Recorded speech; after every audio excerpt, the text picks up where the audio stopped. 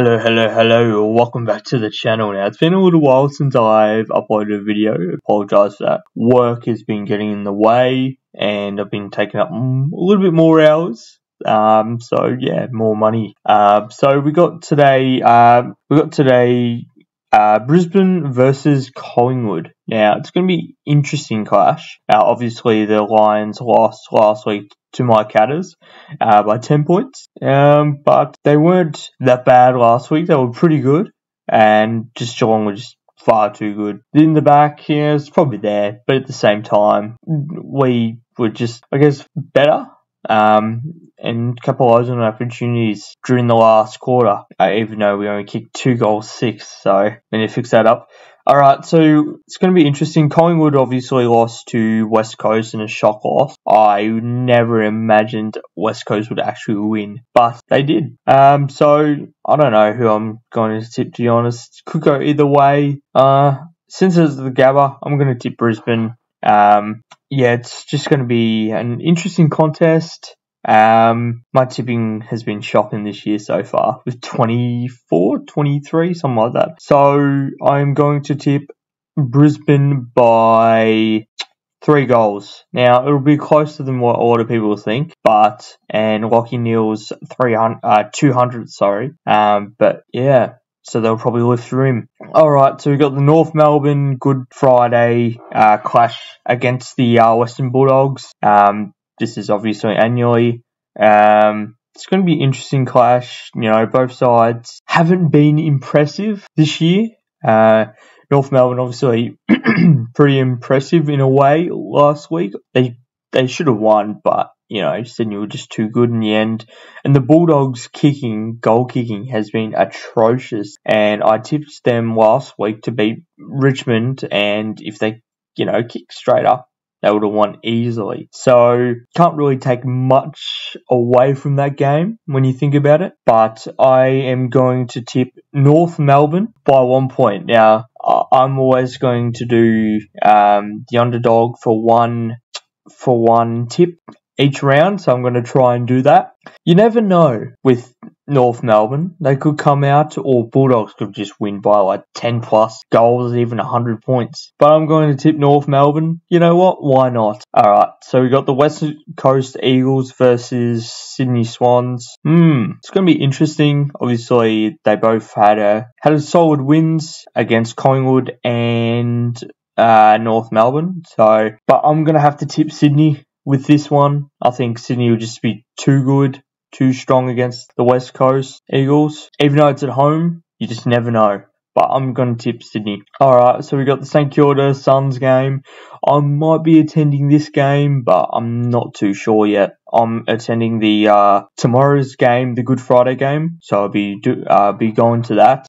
So I'm gonna tip St Kilda to win against the Suns. You never know though; Suns could turn up like they did against Carlton last week. But I'm gonna tip the I'm gonna tip the Saints by. I'm gonna tip them by 25 points. All right, so we got the Adelaide versus Richmond Tigers. I don't really know how to make of Richmond. They've been okay and they've been solid in some of the games that they've played already. But I just think Adelaide may be a little bit more hungrier. And I tipped them last week to beat Essendon. Unfortunately, they didn't quite get there in the end. Obviously, the last play, I can't remember who kicked it, but one of the Adelaide players kicked it and bombed it pretty much straight into the middle hands of the Essendon defender. I can't remember his name, but I'm going to tip Adelaide Crows, even though they probably have less experience than Richmond, because Richmond will have back Dylan Grimes and that. But I'm still going to tip Adelaide since it's the home ground and they've got Tex Walker back. He kicked 4 last week. So I'm going to tip Adelaide by 5 points. Alright, we've got Melbourne versus GWS. GWS has been okay. Obviously beat the Suns, and who did they play last week? They played Fremantle and got hammered. Obviously the free kick count, people were talking about and things like that, but at the same time, you play by the whistle, and yeah, Fremantle just weren't good. Fremantle just too good. So I'm going to tip Melbourne by 45 points against GWS. I think it'd just be, these aren't playing the best football, but they're playing some really, really good football at the same time. If that makes any sense, hopefully it does. But yeah, I'm going to tip Melbourne by 45. I think they're going to be too good, and it's going to be a 7:25 game at the G. So I'm going to do that. All right, so we've got Carlton versus Port Adelaide. Really no-brainer. I'm going to tip Carlton in this, even though they didn't do the best last week. Port are cooked. Like, they're done. So I don't think it's fair on Ken Hinkley or any of the AFL coaches that have been sacked during the season. I feel like it'd be best if you did it after the season, or even if they don't make finals. Obviously, during the finals when other teams are playing, that would make more sense. But you can't really sack a coach, in my opinion, halfway through a season or even a quarter through a season. So you can't do that. So I'm going to tip Carlton by 5 goals. I think they're just going to be way too good. But you never know. Port might actually want to play.